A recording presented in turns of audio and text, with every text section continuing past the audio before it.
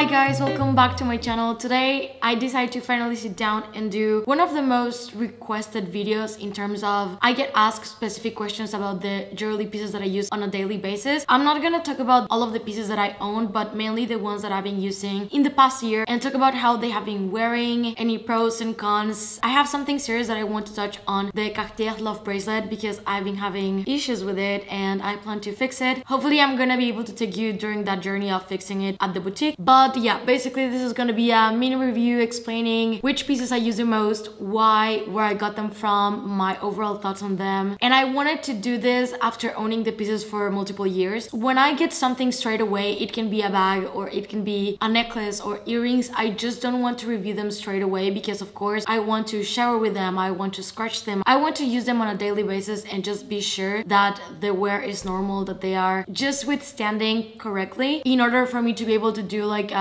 informative and very well thought out review. So that's what we're gonna do today. And I also have a little unboxing from a brand that this is the first time that I try them and I'm actually really excited to see this watch in person. So let's get into the video. So this video is in partnership with CIGA Design and it's a watch brand that when they contacted me and I saw the pictures of this watch, I actually really loved it. I'm usually not a watch person, but when very specific things, I just get drawn to them. So I only own 2 watches in my entire collection that I'm gonna talk about them later, but they're not the same type of watch. So I wanted to unbox this one with you and show you close-ups. And if anyone here is a watch fan, maybe I can give you a new option out there. So let's unbox it. So I haven't really picked on it. I only saw the pictures that they sent. Very fresh and young, but this is the box that it comes in and you can open it from here. So you can open it like a book and you have multiple pages. Here is where you can see the watch, but it's this little planet here. It comes with a warranty card and let me take it out. So here is the watch. I hope that you're able to get a good close-up of it. We're gonna peel everything and start using it right away. It's in this white with Tiffany blue. Very, very unique. Let's peel the sticker and the one in the back too. We have 2 strap options. This is in ceramic. I'm gonna assemble it together, but it comes with a silicone version, which is always very comfortable. So this is gonna be very nice for that. But this is super unique. In my opinion, I've never seen a watch like this. I love the color. It's like this beautiful white and Tiffany blue. I have very, very small hands and wrists, so it's gonna look a little bit like big on me, but it's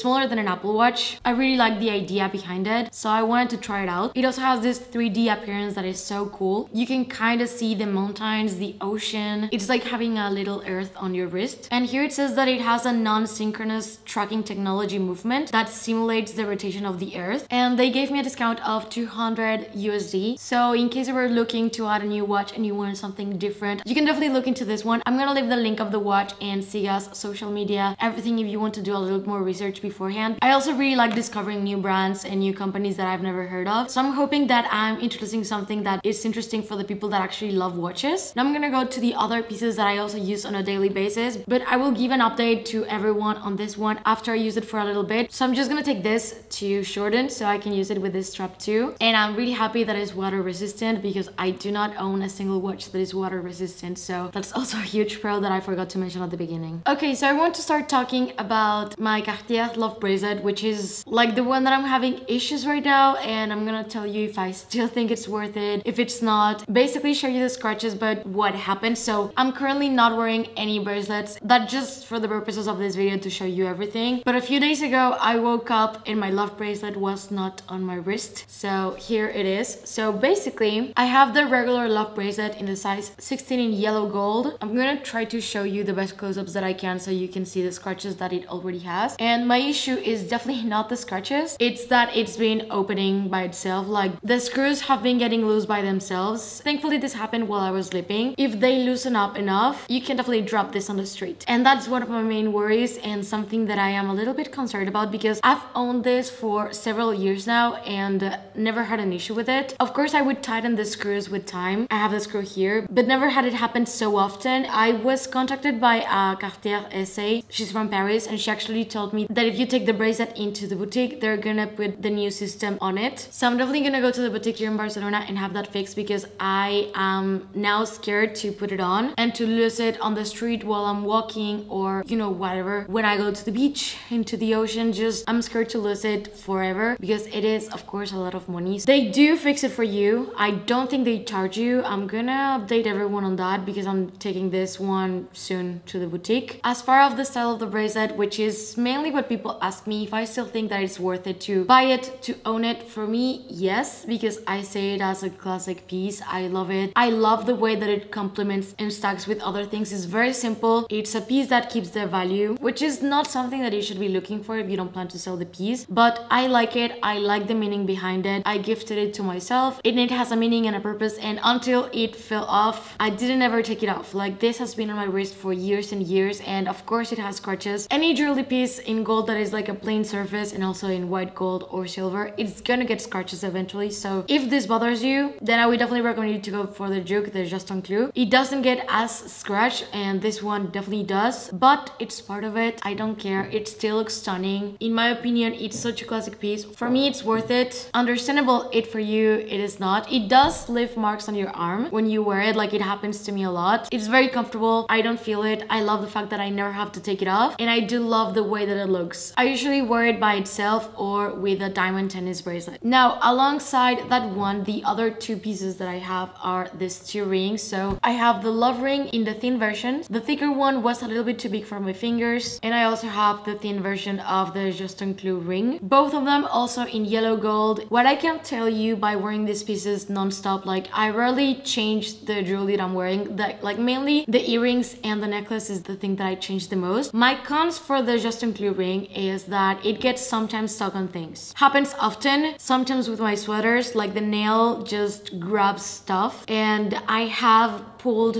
some of my favorite sweaters that way, so I am mindful when I'm wearing it. But again, you just have to be a little bit careful. I don't see it as a flaw on the design, but more like user issues. You just have to be a little bit mindful when you're wearing it. I can assume that it's gonna be the same exact thing when you're wearing the bracelet, so be mindful with that in that case. And with the love ring, the only thing that I can tell you is that it also gets scratches, but that's pretty much it. Very solid pieces. For me, these are like very basic, the staples, something that looks very just good. It's not flashy. I know that many people have them. They have them for a reason. I love them. They're popular because of that, and they're comfortable pieces to own. They're something that I use every single day. Right now, not the love bracelet, but I think it's understandable. So I'm just gonna take it into the store. Definitely gonna take you within the process with me. But these are the two Cartier pieces that I can tell you that I absolutely love and adore. I don't regret getting any of them, not even the love bracelet. I would still rebuy it. I just want to change the lock mechanism. Now, I wanted to talk about my Van Cleef pieces, and I have two necklaces. This one is in the mother of pearl and is my sweet Alhambra. I have a full review on each of these pieces, so if you want something a little bit more like into depth, like this is more like day-to-day wear issues,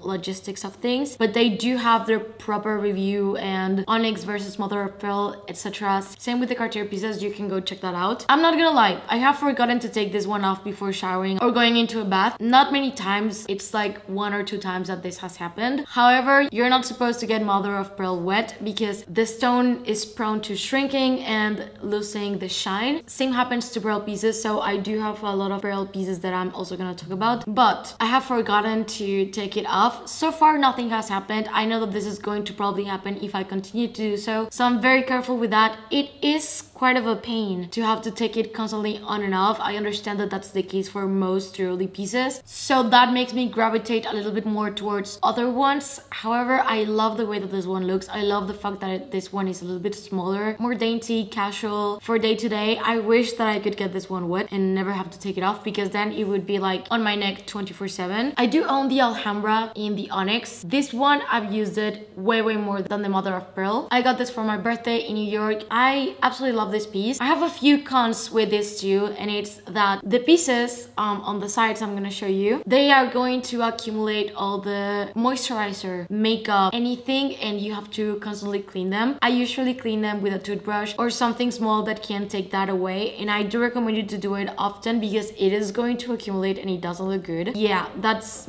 my main issue, and also happens on the edges of the stones. This one, you can get it wet and you can use it day to day, and I usually do that. However, I do feel like the black is quite contrasting sometimes with outfits. More when I wear pearls, I like to reach for this one too. Do I think they're worth it? I definitely see them way more now than I used to. I've always liked Van Cleef, but I only like the more simple pieces. I do feel like they're worth it. I do feel like they're beautiful. For me, the minimalistic look that they have is really nice, and I'm very drawn to them, but I understand if they're not worth it for everyone. I have 2 pair of Chanel earrings that I just want to let you guys know that they're absolutely not worth it, and I'm gonna show you what happened to them. So both of them have been losing the stones, basically. I have one pair that is in gold with little pearls, and I have another one that is like in ruthenium hardware with little diamonds. They lose the pearls and the diamonds like crazy, and they just don't hold up very well. So this pair, this is the one that makes me really freaking angry because I have sent this ones to repair twice. This will be the 3rd time that I send them if I do. So one of these ones is fully complete and the other one has missing, let me count, 4 pearls, and I've used these earrings less than 10 times. And every time that I go in, people tell me like, are you sure that you're putting perfume or I don't know on top of them? And I'm like, no, I'm not. But still, even if I did, this doesn't grant them to fall off like so often. But I don't spray my perfume like right to my ears. Like, I don't even think anyone does that. The other ones just came back from repair. They had lost one of the diamonds and now they are fine, but I kind of don't want to wear them anymore. It just goes to say that fashion jewelry is not worth it, custom jewelry is not, and the price point is quite high. So I would recommend you to save your money on this and go for fine jewelry. Maybe with your local jeweler you can do something very, very beautiful. These are a great example. This is not Chanel, not Van Cleef. These are from Gilas and I actually love this ones. They have diamonds, white gold and pearls, and I have the necklace version of this too. But when it comes to earrings, I just want to go for something sturdy that is not gonna fall apart. I do take them off when I sleep because they are quite uncomfortable. Like every earrings that I own, I take them when I sleep because they're just uncomfortable. I mean, I don't know if anyone finds the same case, but for me it is. Continuing with earrings, there are 2 brands that I use a lot, and it's Gilas, which is this one that basically offers real diamonds, pearls, and white gold and yellow gold. This is the Wave collection and I'm gonna link it in the description box down below. And I also love using Idol. Gilas is not water resistant because they're pearls and you just don't get pearls wet. But Idol, which I tend to save here in the box, they do. And Idol is lab grown diamonds with gold. So Idol is usually what I put on and I never take off. And I have tons of earrings, necklaces, and a set of bracelets. So this is definitely 24/7 friendly. These pieces, I love them because they have such a unique style with Gilas, but you do have to take them off when you shower or when you go to the beach or anything that is related to water. If you ask me, I'm definitely more inclined to spend my money on Gilas and Idol rather than Chanel or Dior fashion jewelry. Just the fact that the materials that they use are actually fine jewelry and not fake pearls and that stuff. Like, I love the designs that Chanel has, but like this is just unacceptable. I'm not happy with the way that they've been wearing, and I'm for sure never going to buy another pair of earrings from Chanel that are not fine jewelry. There's a ring that I do like from Chanel and it's the Coco Crush. That I would consider, but not soon. Definitely not soon. I have 3 rings besides my engagement ring. I've talked about this multiple times before. My ring is at the jeweler. They're making my wedding band as a set, but they're having issues to make it look like together, so they stack perfectly. The wedding band is gonna be like all diamonds. I have no idea how the design is going, but I definitely wanted to wear them together as a stack, and it's been apparently complicated to get that done. So they have the ring to make sure that they go perfect together, and in the meantime I'm using this one, and this is something that I got passed on from my grandmother, so I'm using it in the meantime because I definitely want to use a ring, but it's not my engagement ring. Other than that, I have these 2 that they're from different brands. So these 3 are the bands that I tend to use. Bottom one is in diamonds, the middle one is pink sapphires, and the top one is emeralds. I really like to wear these 2 together. So the bottom one is from Spiritual Gloss and the pink one is from Daniela Khalifa. So this is a brand from Mexico and Spiritual Gloss is from the US. The emerald band is also from Spiritual Gloss. I use these ones depending on the outfit. They have been wearing perfect. No issues with them. I'm gonna link Daniela Khalifa's and Spiritual Gloss's website in the description box down below. And this one is the only one that I have in rose gold. I wanted to have pink sapphires with rose gold. It's such a beautiful piece. I love